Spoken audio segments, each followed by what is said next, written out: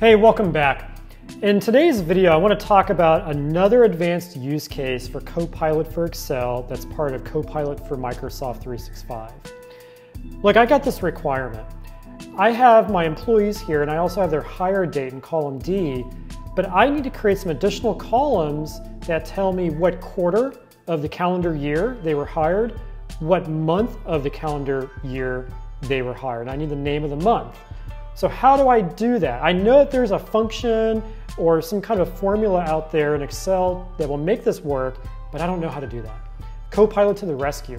So I'm simply going to click on the Copilot button here, and I'm going to give it a prompt. And the prompt is going to be add columns for the quarter, year, and name of month of the hire date for each person. And I'm going to send that prompt to Copilot. Now it always takes Copilot a few moments here to analyze the data, and then you're going to see in just a moment, it's going to give me back a response with the exact formulas to use to make this work. So give it just a moment.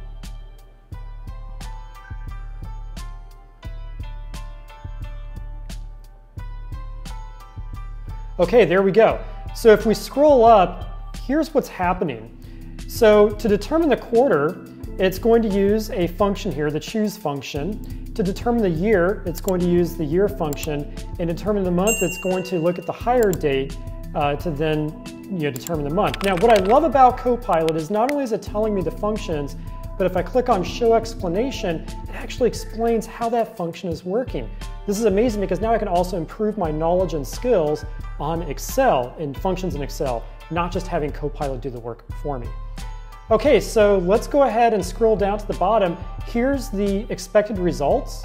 And if I hover over Insert Columns, it's going to show me what those new columns will look like. And if I click on Insert Columns, there we go.